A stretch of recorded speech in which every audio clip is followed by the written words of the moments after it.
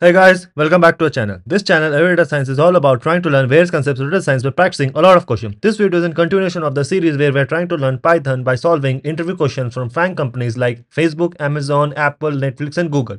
If you are preparing for any of these roles, this is a great series to follow along and build your concepts. So yeah, let's jump right in. In this video, we are going to solve this question and start a scratch regarding salary by education and try to learn from it. This question has been asked in Google interviews, and if you are preparing for data engineer, data scientist, BI analyst, data analyst, or ML engineer interviews, it's a great question to practice your concepts on. Okay, let's look at the question. We need to find, given the education levels and salaries of a group of individuals, find what is the average salary for each level of education. So basically, we need to group by education level and then from the salary column find the average. So we are given a data frame called Google salaries, and our expected output is a pandas data frame with two different columns, the education and the average salary. And if I explore the Google salaries data frame, so here we have various columns like ID, first name, last name, department, education, and salary. So what we need to do is we need to group by the education column and take the salary column and count the average. Okay, so what we can do is, so this is the data frame that we have, Google salaries, and if I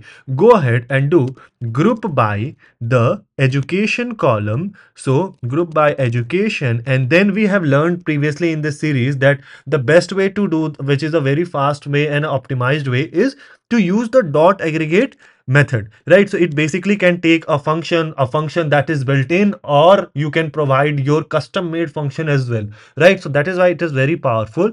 And the syntax is dot aggregate. Then what is the final name of the column that you want? So it is salary. So you write salary is equal to, and then you provide a tuple. So which column you need to calculate the average from? Salary. So you provide the salary, and then what is the function that you need to perform on this column? Average or mean, right? So you do not have to write average because there is no inbuilt function called average in Python. It is mean. So you write mean. And we also have learned that if you group by a column, it becomes an index by default.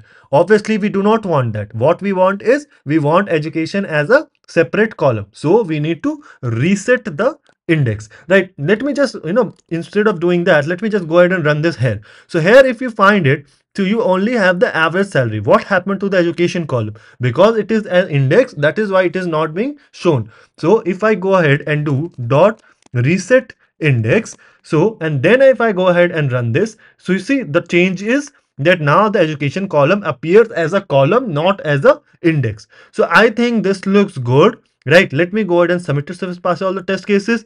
So if you look at it, everything is green, and this is how to do it. So not a very difficult question. All we had to do was, firstly, we grouped by the education column, and then we took the salary column, performed the mean out of it, and then the final column that we want in our output is named salary. And then since we grouped by education, we had to reset the index so that education appears as a column. So yeah, this is how we do it. Let me know if there's a better way or more efficient way to solve this question. Let the solution be in the comment section below, and I'll see you guys in the next video.